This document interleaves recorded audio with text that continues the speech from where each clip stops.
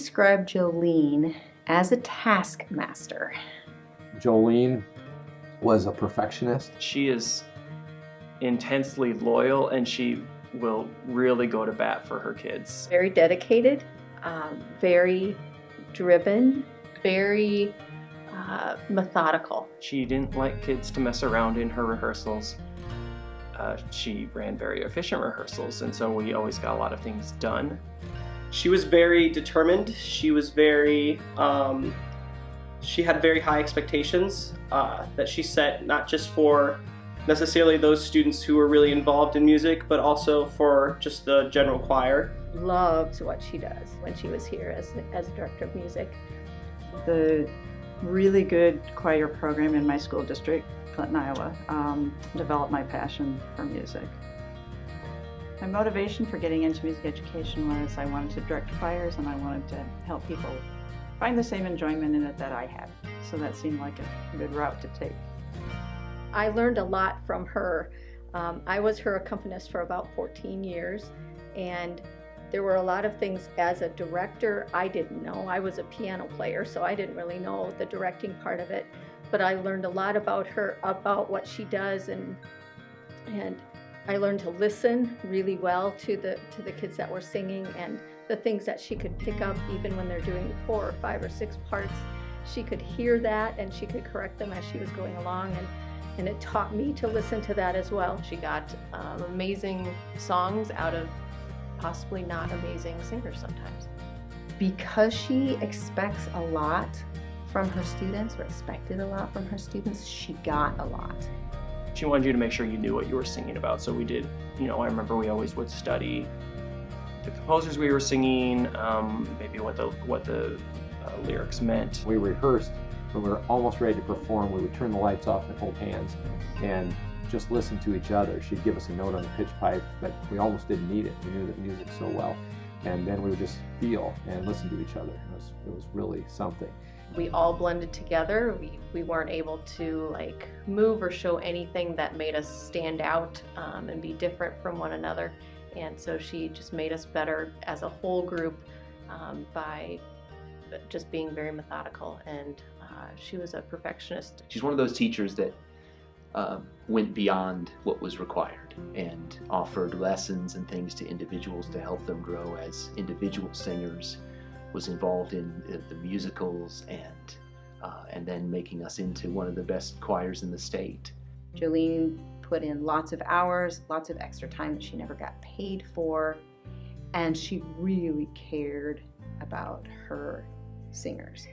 She didn't want to waste time, especially when she had 50 or 60 kids, but you could also really tell that she cared about you. The hard work and the number of people we had recognized as all-state singers, because literally while I was here for 30 years, we had in the hundreds of all-state singers. So that was something I'm pretty proud of. My most notable moments during my teaching career, probably I would say when we were selected to go to national conventions of the Choral Directors Association and state conventions and division conventions. That and directing musicals.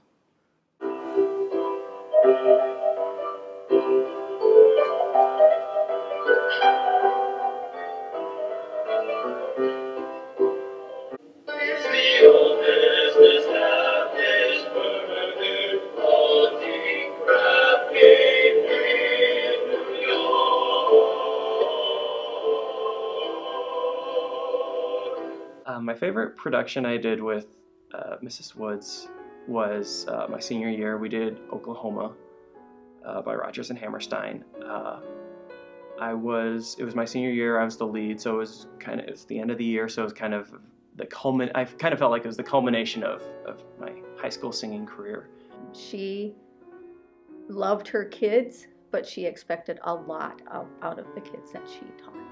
So she's one of the teachers that gave me something that I now can use in life. I'm continue to sing now and really enjoy that. I do direct a choir at my church, and now I can take that I learned from her and use it there. People knew who Joleen was. They knew the standard of excellence that Mount Vernon choirs had. They knew what they were getting when they had a Mount Vernon choir student come. She spent the same amount of time and effort on every kid. So whether you were one of the best singers or not.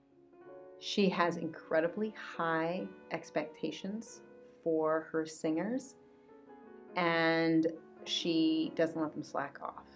She probably has what I think most people would think of as a very strict exterior, but inside she's actually a very caring and warm person.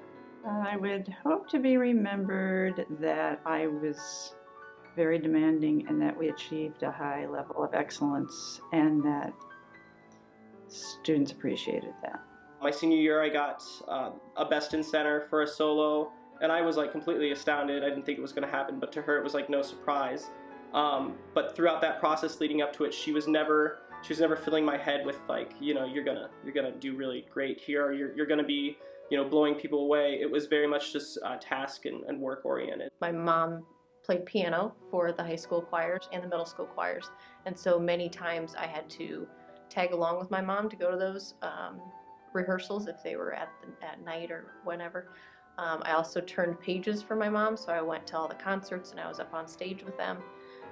And then a lot of times some of the groups, like all-state groups, came to our house with Ms. Nelson. After she retired, she does this mentorship program through the Iowa Choral Directors Association where she would mentor new music teachers. And I'm not a music teacher, but so she had this music teacher she mentored, and this girl that she never met before. And after mentoring her for one day, at the end of the day, she said, "You need to meet Ben."